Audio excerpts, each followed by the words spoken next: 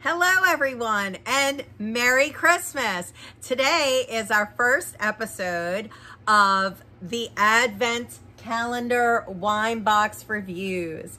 This year it will probably be a little different. As you know, last year I wrote reviews from the Winn-Dixie box and most of it was terrible. So this year everyone encouraged me to buy the Costco box, the Wine Advent Calendar. And I did, but what I'm a little afraid of after having sampled the summer box, most of the wines were actually pretty good. So it may not be as entertaining this year as it was last year.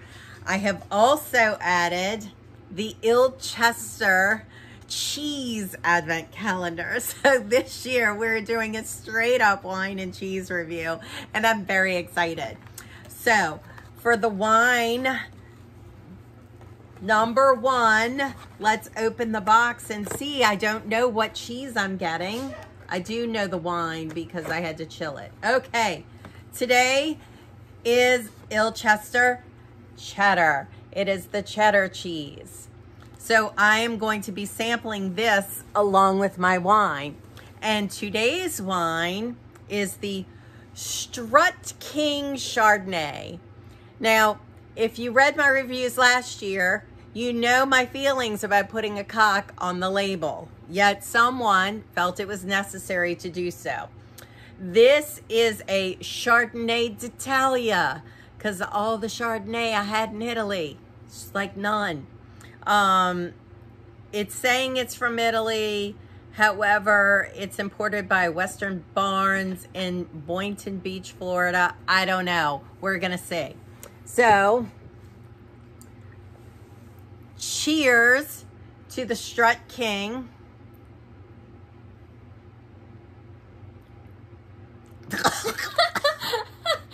God, I just have to ask everyone, what is it about Chardonnay that y'all like? Because it's terrible. I mean, that smells bad. It kind of smells like sweat. It doesn't taste very good. I really just, why?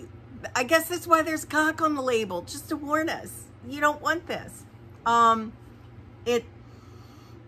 to get its notes other than sweat. It smell like wine. Yeah, it smells like wine. I don't know. I am not a white wine drinker, and I should have prefaced it with that. I guess it's light for a Chardonnay.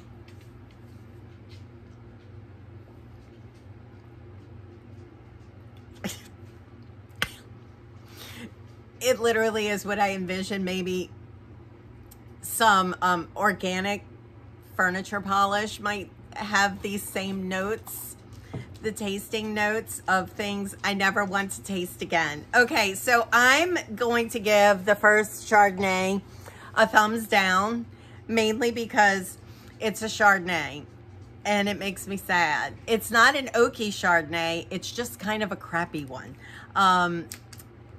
Yeah, no thumbs up on that. So let's go to the cheddar cheese, the Ilchester cheddar cheese, established in 1962. It's not high on the presentation. It has a little bitty, like a little bottom lip on it. Disconcerting about the realness of the cheese, but I'm gonna see.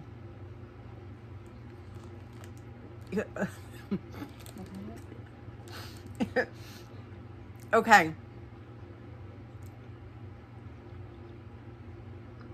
It